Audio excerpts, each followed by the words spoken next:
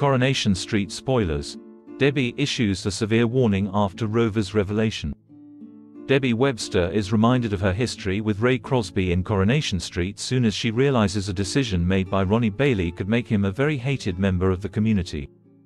While working with Debbie, Ray secretly began purchasing properties in Weatherfield in a bid to build a new hotel development. During this storyline, Ray bribed people on the council and development teams, as well as blackmailing and lying to residents so they could sell their properties to him.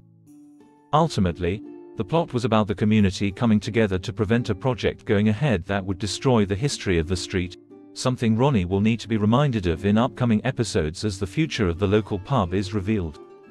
When Ronnie reveals he's had a call from a property developer mate and he'd like them to oversee the conversion of the Rovers into flats, Ed is delighted while Debbie warns him that he'll have the whole street against him. Later in the week, Paul thanks Ed for his work in the flat and promises to pay him as soon as his disability grant comes in. Ed, who is broke and battling his gambling addiction again, masks his panic as he assures him there's no rush. Meanwhile, Glenda leads a Save the Rovers campaign and rallies the troops. On the cobbles, they see Luke the developer, Ed and Ronnie file out of the Rovers. Believing the pub to have been sold, Jenny's heartbroken to think that Ronnie has betrayed her. But what will he do? Will Debbie's words be enough to stop Ronnie going through with the deal?